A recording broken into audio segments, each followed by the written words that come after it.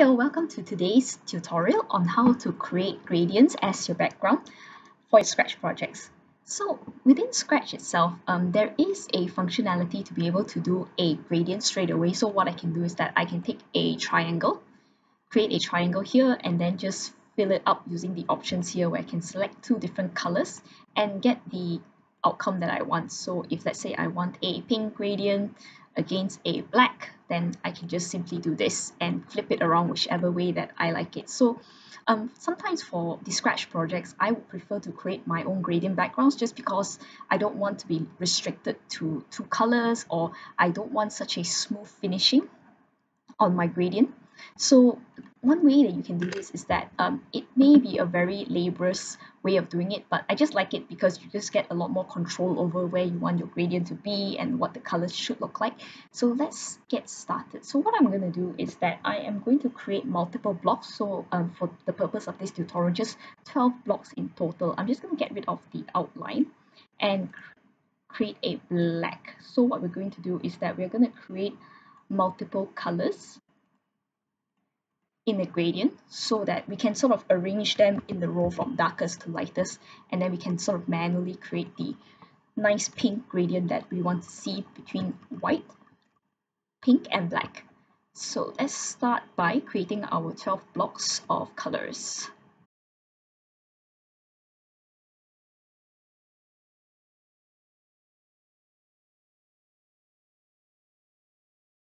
Have it. So now I have all 12 colors. I'm just going to rearrange them in order. I'm going to put more of the black because what we're going to do at the end of this is create a background against a pink sky. So I want a bit more of the black so that the moon sort of looks bright against that background. So we'll have more of the black, and then we'll just rearrange the rest accordingly in any order you like. So it doesn't have to be arranged in the same distance from each other. So it's just basically what you like. So that's when it's really good because you just get a lot of flexibility out of creating your backgrounds in this way.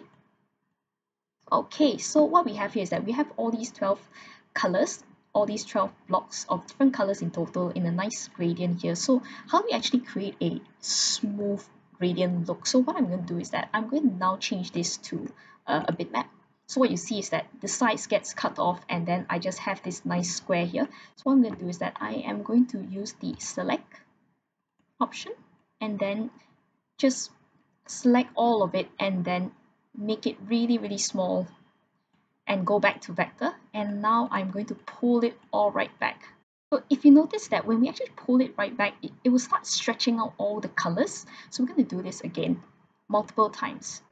So as you can see here, it starts to blur between all the colors now. So what we're doing is that we're going to do this multiple times until we get the nice gradient that we want and the one that we're satisfied with. So I'm just going to do this really quickly a few times just so that you can see what I mean.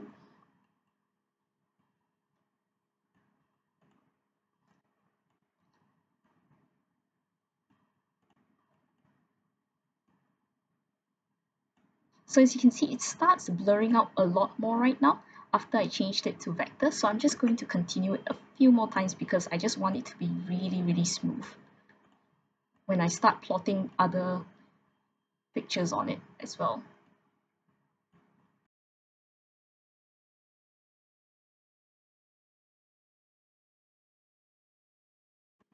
Right, I think this will be the last one that we need. Let's see how that looks like right now.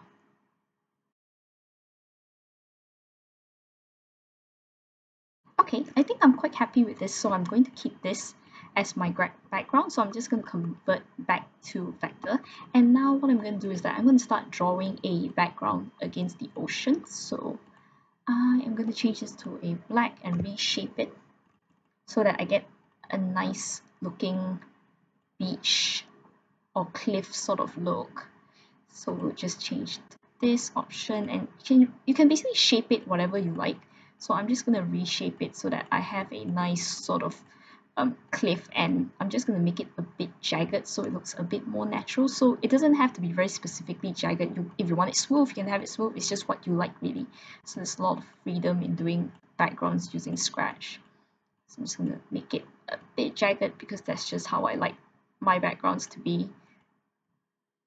Okay, I think I'm quite happy with how this looks. So I am now going to copy this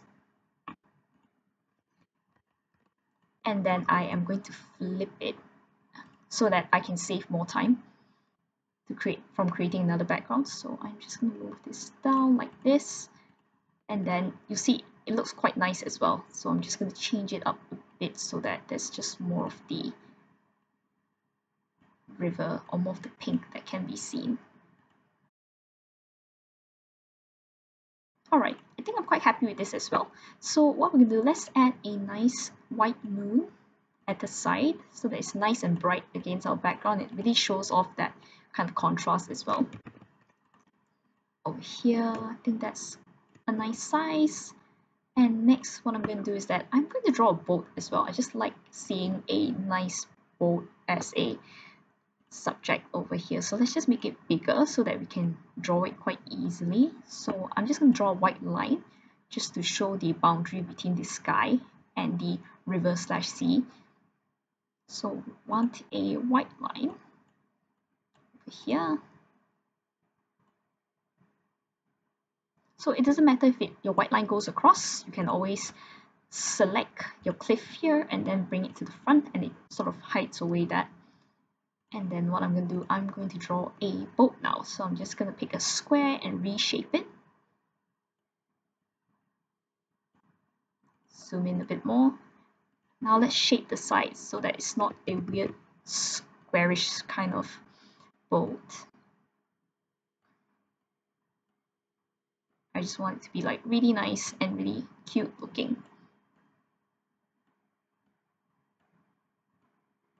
Trying to get them even as well.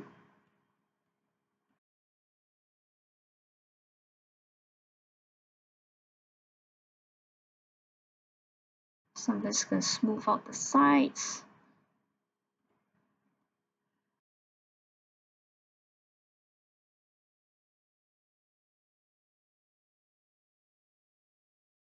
Alright, I think I'm quite happy with what I have, so I'm just going to draw a nice thick line here so that I can have it where my flag is. So here like that.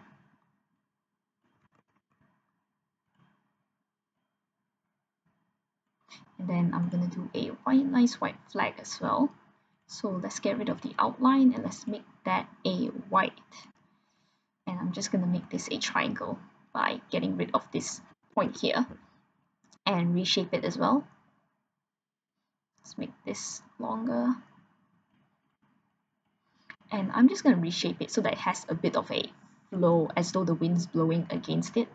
So let's do that by adding a point here and curving it out. Then let's add one more point here and curve it back in.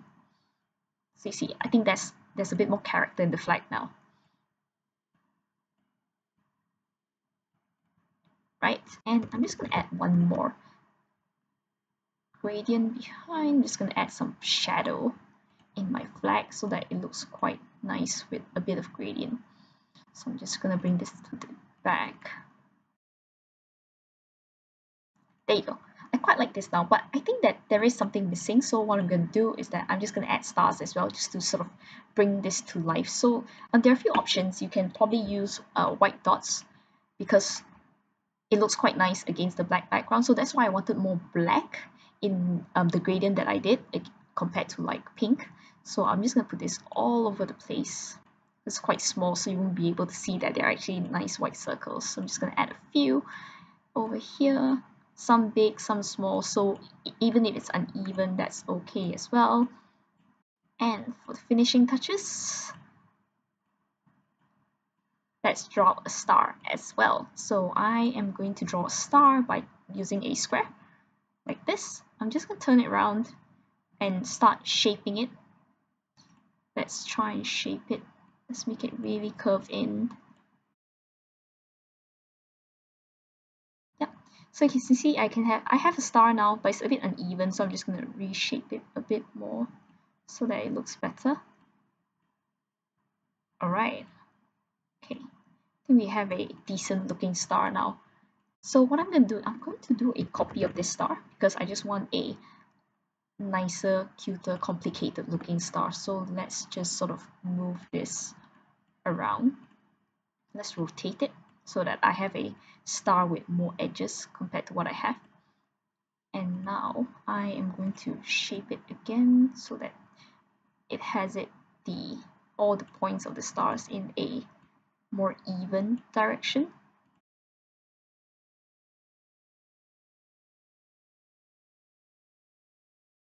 Alright, I quite like that. So what I'm gonna do next, I'm just gonna bring this all out, and I'm just gonna use this select because I want to group those stars together. Let's group that star, and now I can place it wherever I want. So let's put it here because it's sort of nice against the moon. And there you go. And I can reshape it as well to make it smaller or to make it bigger, so it depends on what you like. There. I think I like it where it is right now. So there you go. So that's our tutorial for this week. And if you find this really useful and really helpful to you in creating nice gradient backgrounds for your Scratch project, do click like and do subscribe for future Scratch videos. Thank you and see you next time.